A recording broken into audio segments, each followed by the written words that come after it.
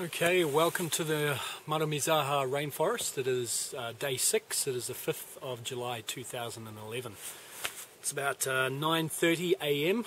We're on the search for Indri here in the rainforest. It's been very dry for the last 5 days. It hasn't actually rained, which is great for us, very comfortable.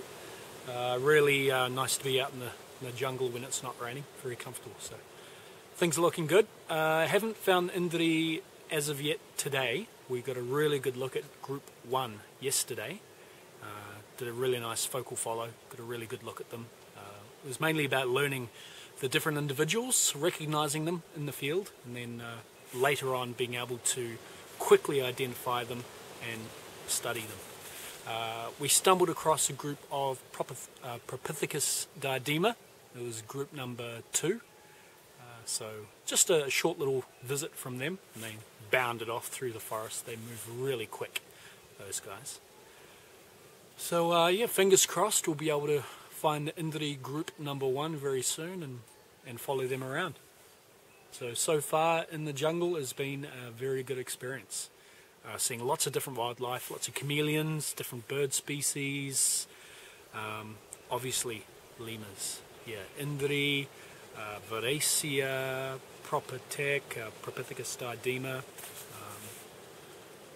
Hapalemurs, Rubriventas. So it's been really good experience. But we're here to work as well as to have fun, and we're getting some really good data. There's been a few babies seen of the Propithecus diadema as well, which is excellent. You know, that's why we're here, is to study the babies of both Propithecus diadema and Indri. So far I haven't found any babies of Indri, but hopefully that'll happen within the next week. Things are very synchronized here. The Propithecus, they tend to have their babies within, say, a week to 3 week period. And then Indri is thought hopefully a little bit later.